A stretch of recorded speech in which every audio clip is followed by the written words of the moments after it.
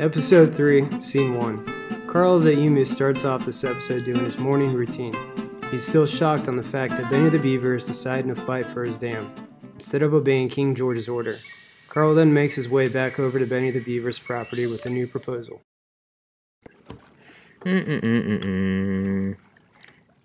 I cannot believe that guy.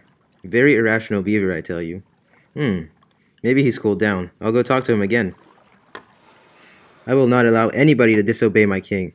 I don't know who this beaver thinks he is. He won't see this coming. This, sir, is a decree by the court seizing your land. Little do you know, but there's a little law called eminent domain. Your land can be lawfully taken by the government for public use, and you will be compensated fairly. Well, this here is a decree by the court saying, Benny, don't give a damn. I'm not giving no stranger my land because they have a piece of paper signed by another stranger. So seize that, Carl. Carl the Emu paces back and forth, talking to himself and not understanding why Benny is making things more difficult. Carl then leaves and meets up with King George. Carl approaches King George while Sheila is helping with the children.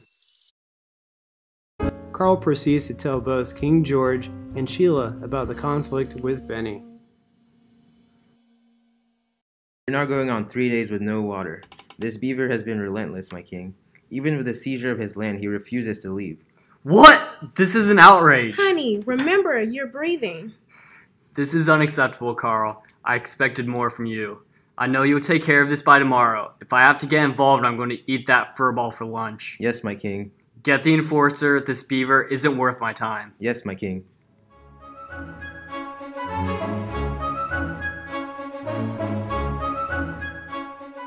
Episode 3, Scene 4. King George, Sheila, and Carl all go to an area where they propose problems and come up with solutions, known as groupthink. They brainstorm about the problems and come up with 3 different approaches. Yes, I think the law enforcement is the best approach. Or I could just eat him. Or we could try drying up his water and let him thirst. Or I could just eat him. Let's just use the law enforcement. We'll rip him out of the dam if we have to. I'm hungry, so do it before I change my mind. Yes, my king. Yes, my queen.